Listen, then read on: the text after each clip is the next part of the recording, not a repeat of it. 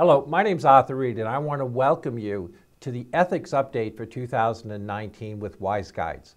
I'm really looking forward to this because all year long, what I do is I look at folks that have done things they probably shouldn't have done, have been caught by the Internal Revenue Service doing those things, and then they are publicly, I'm going to use the word humiliated, by having all of their deeds exposed. So what I do during this time is I read all kinds of documents, all kinds of disclosures, all kinds of newspaper articles, Department of Justice, and I just wait for this day when I can show you some of my favorite people during the year. And so what I'm going to do during this cycle is I'm going to talk about some people. One of the persons is called Lady T. Now Lady T is a great, I couldn't believe that she uses that name to do it, but she sometimes goes by Lady T Taxes. So if you do a search on these people, you'll find all this information that I'm sharing with you. And oftentimes people who are doing things that they probably shouldn't do from a tax-wise standpoint have different names. And one of her sites that she had was called Mo Money.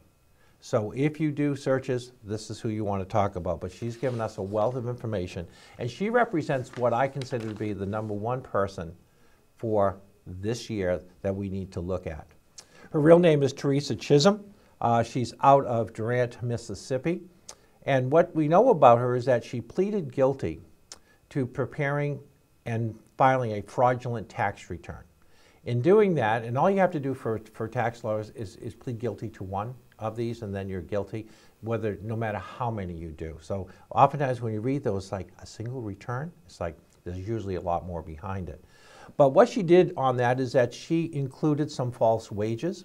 She included false self-employment income and expenses, and she also claimed false education credits. These are things which are very typical of fraudsters because what they're generally trying to do is generate a refund that is greater than what they should do. Easiest way to do is through the use of credits.